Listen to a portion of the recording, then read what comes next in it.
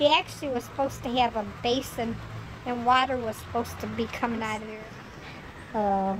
This is the peony, which usually blossoms in May and June. It's all done for the season. Here we have these fantastic globe thistles, bought for their texture and unique blossom.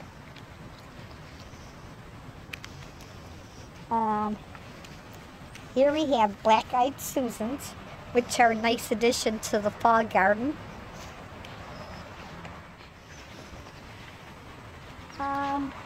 This is my zebra grass, which is getting out of control, and this fall I'll likely have to transplant it, maybe donate it to someone for their perennial border.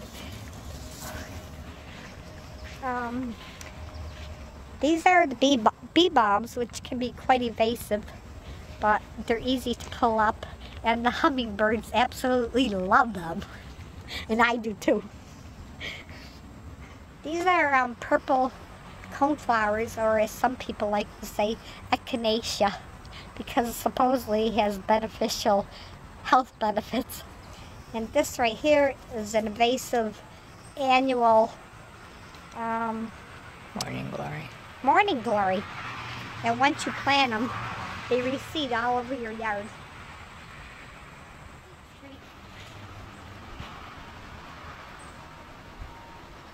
I'm trying to think what the name of this is. Do you know? This is an old peach tree that fell down. So to make use of the tree trunk, I planted this vine called euonymus, which is growing around the tree trunk, which is a nice little piece of nature. Joanne's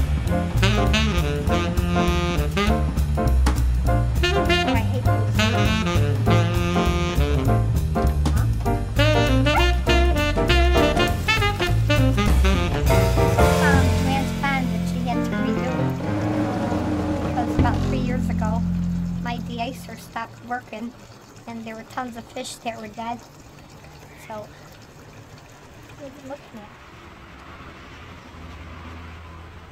These are two hostas, and hostas, if you're a gardener, you know they have several varieties of hostas. And I don't know the name, they're just hostas. Hasta la vista, baby. Hasta la vista.